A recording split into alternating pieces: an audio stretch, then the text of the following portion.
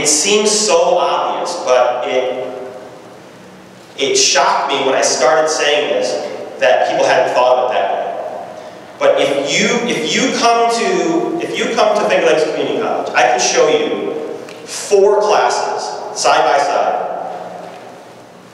and they are as follows: the HVAC program, which I guess that's like ductwork and things, HVAC. The Music Recording Technology program, the Nursing program, and what I'm calling our Natural Sciences program, or AS Science program. Right?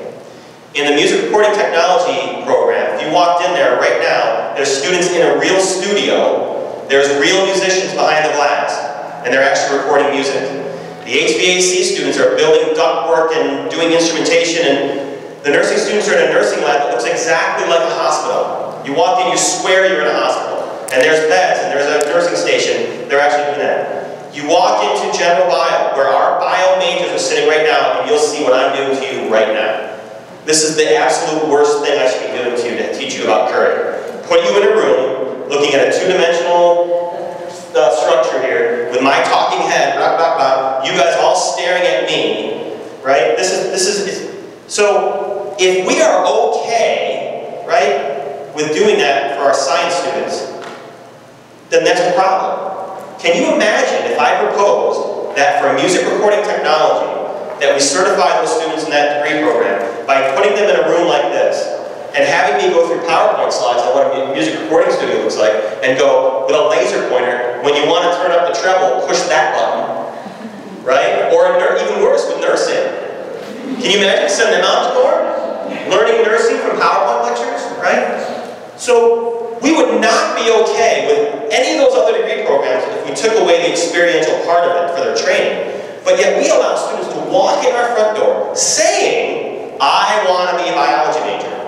They tell us that. And we follow them to a classroom where they sit in a chair for 15 weeks and stare at PowerPoint slides. And we're okay with that. I can't imagine how that's even possible, right? So I said that to my administrators, and they're like, you know, I never really thought of it that way. It's because we don't think of it, right? That message is not getting out, that it's not okay. That if we are training scientists, then they don't need to. They have to be practicing the craft. They have to be. Otherwise, we're not doing our job. So if I have faculty that don't want to do it because they're like, oh, it's too hard, I'll say, you're so concerned about your teaching, you really are a good instructor. But yet you stop to think about what you're doing when you think about training students for science. If you really stop and think about it, you have to be doing undergraduate research. You just have to. And so it has to become a priority for our administrators. It has to become a priority for us. And it has to be a team effort. It can't be one person going, I'm just going to do it, yay, right? Because if you go away, your research goes away. If your institution's doing undergraduate research, and you say, well, it's really just me, but it's really good, right? And you're doing it on your own time, and you're not being paid and rewarded for it, well, guess what? When you go away, well, who's going to walk in and go, that looks like a great idea, I'll do that, right? From the outside, it looks like you're crazy. From the outside today, when I looked at what you do with your chemistry students, Raza, I was like, it's 5:30 in the morning until 8 at night on a Saturday? Something ridiculous. I'm like, who would sign up for that, right? So anyway, I always like to finish with that because I like you to walk past your science class. Or think about your own class. If you're teaching biology or chemistry, and you're teaching it in a way that doesn't teach the craft, and you have students in that room that said, I want to be a scientist, right? Think about nursing and music recording. It just has to change. And so what do? We help.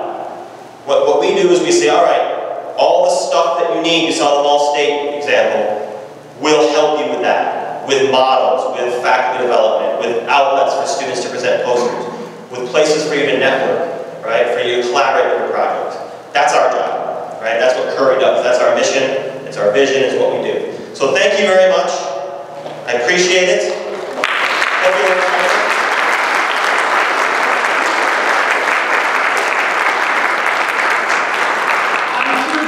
Questions, so we have a few minutes to take some questions. So please go ahead first. Hi, should I just talk about Call question. Let me question. I think everyone can hear me, right? Then I'll be way too loud. All right. My name is Jen Asher. I'm a statistician. I spent 10 years in the field before starting to teach at Montgomery College, which this is my 3rd semester. And I am what you described at the end. I do research projects with my students, but it's just me. I have a question, which is, do you know if anybody in the social sciences takes this similar approach? Because most of my research experience has been in social science, and that's a very nice companion to statistics, teaching statistics. And if not, if you've never heard of anyone like that, what would you recommend if there was an interest in that? Okay, so yeah, that's a good question. And people ask us, do we have social scientists in our network? And I should start out by saying Curry started out almost entirely in the biological sciences because that was my background, but has moved into environmental science, chemistry. We have one physics group, we have an engineering group, and we have one or 2 institutions that have social science programs. I am just not a social scientist. That when they talk to me about their research, it sounds very different in my biology brain than what I would consider research, but I listen to them, and as it turns out, the models work perfectly well for them, so in terms of the change in the curriculum.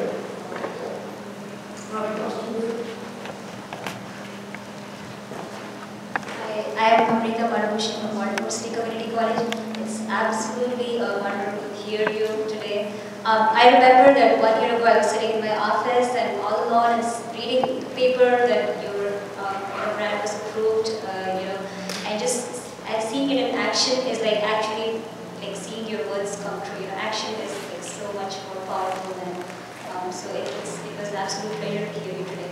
I just wanted to ask, like, if I am one of the few faculty doing research, how, I mean, in your scenario, how did other faculty get motivated to get into music, and how did all that happen? Right, so two parts of that. The general question has to do with how do you get other faculty involved. If you're a one-person show, which I was at the time, I had to do 2 different things. If I approached somebody and gave them the message, and they responded negatively to that, I stopped asking. I don't want to spend energy trying to convince somebody that this is the important thing to do if they're not willing to hear the message, because I think the message is perfectly clear. So I stopped asking. But the second piece, which is now coming around, which is even better, is through evaluation and assessment. Everybody I know has got that on their minds all the time. In New York, we're getting it really heavy. When we're looking at learning outcomes and impact on what we do with students, the data is so clear that putting these students through these experiences has wonderful benefits for many of our outcomes, that the administrators look at that and go, okay, you guys are all going to be doing this now, right? So there's that, if it works type of thing, then that's what we're going to do as an institution now. So they don't have a choice, right? That's the thing. They can continue to do what doesn't work and get poor student learning outcomes and poor impacts on students. But the administration is not going to let that go on for very long. So my philosophy is to use evaluation and assessment data to get the top-down driver in our partners. That's what I tell them. We can't be constantly chasing after people and hoping that they'll get involved. But it's important that they do, right? There just needs to be an institutional effort. You saw how it's grown at Finger Lakes, that list of projects. That's 3 different departments and about 13 different faculty that are now all involved.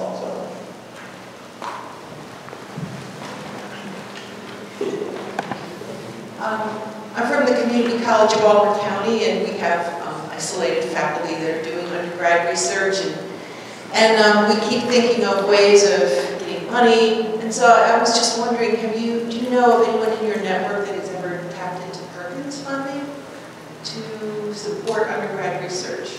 I don't. And I don't know enough about Perkins to know why or why not. But well, I shouldn't say that. Instrumentation and equipment, I know people have gotten through Perkins, but they use it for other people. Yeah. Okay, there's one more question.